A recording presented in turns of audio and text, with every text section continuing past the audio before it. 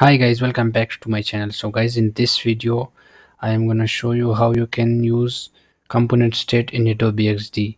In this video I will show you one example. With the help of that example you guys better understand how to use component state. So without a further ado, let's get started. First, just grab the rectangle tool and drag it like that to make a vibrant background. So I will just give it a color of lightish pink. I think that's perfect. And after that I just need one icon. I have already installed icon set. You can install it from Google. Just type icon set free download. You can get that and you can create your own icon libraries and store it here. So I just need a down arrow icon. I just drag and drop it here. The best part is that these you can store PNG, JPG and SVG icons in that icon set. So I will just give it black color. That's perfect.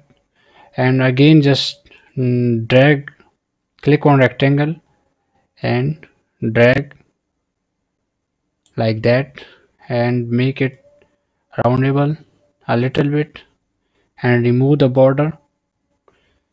And after that just place that icon over here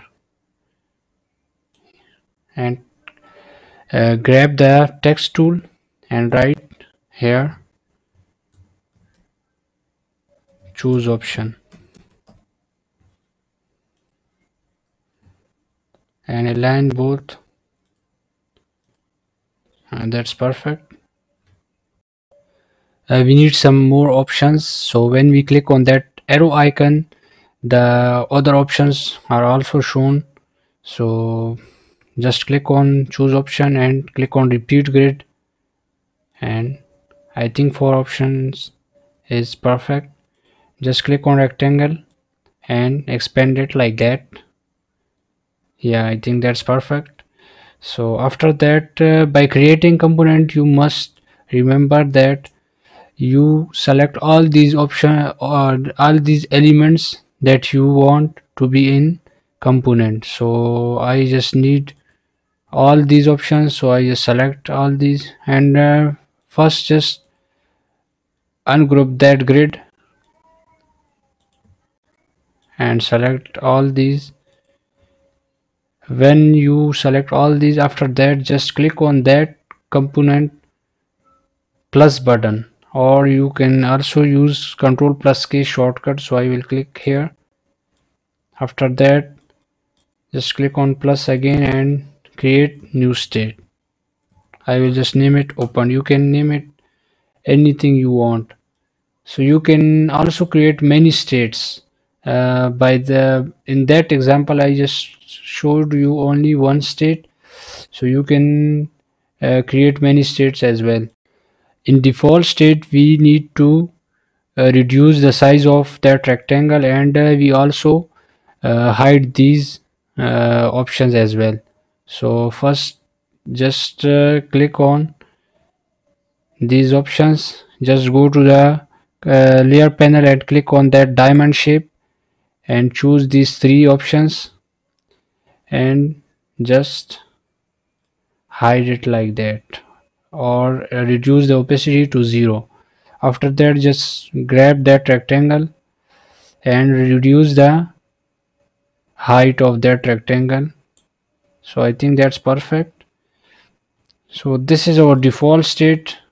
We already selected default state. Our default state is complete. Now after completing that state just click on that open one, and in open state when we click on that arrow the rectangle expands and the other options are shown as well. So just click on first that rectangle like that and choose these 3 options and increase the opacity to 100%, or I think 50% is perfect. Yeah, like that. And just click on that arrow icon and rotate it like that. So our both states are created. Now the fun part is begin here. So just go to the prototype mode, and on opened one just click on that arrow icon. When we click on that arrow icon, these are shrinked, and in default state, first just see the open state, click on that and click on that arrow. On destination, choose the default state. After that, just click on that layer component state as well, and after that just click on default state. So on default state, again select that arrow and click on that arrow. After that, on destination, click on open one.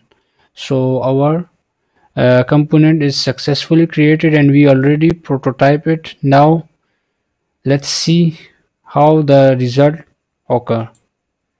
When we click on that play button, after that, as you can see, when I hover here, the hand appears. It means that there is a link. When I click on that arrow, you can see other options are expanding. When I click on that arrow again, you can see. So guys, that's it for this video. I hope you guys enjoy it. If you enjoyed, make sure you subscribe to the channel and press the bell icon so you never miss any update from my channel in the future. So see you in the next video. Take care. Bye.